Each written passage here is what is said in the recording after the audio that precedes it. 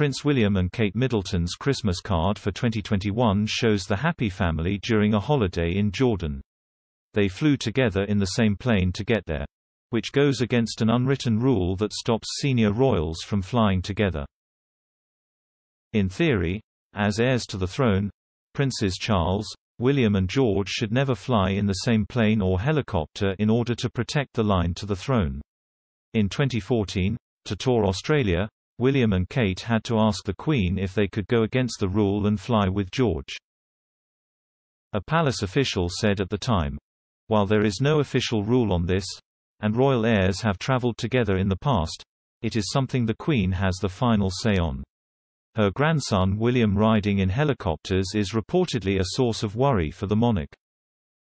A source close to the Queen told Fabulous, "Her Majesty has told close friends and courtiers that she would like William to stop flying himself, particularly in bad weather, as helicopters are not the safest form of transport. It keeps the Queen awake at night, and she is understandably very worried.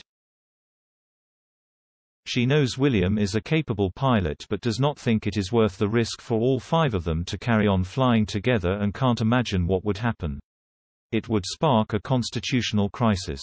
The Queen has told William she is worried that, however good he is as a pilot, bad weather and accidents can strike at any time. A trained helicopter pilot, William only rarely took the wheel when flying with his wife and kids.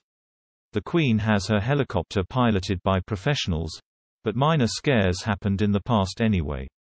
While riding the Queen's helicopter, Sophie Wessex nearly crashed into a glider in 2017 and Camilla came within seconds of hitting a plane carrying parachutists.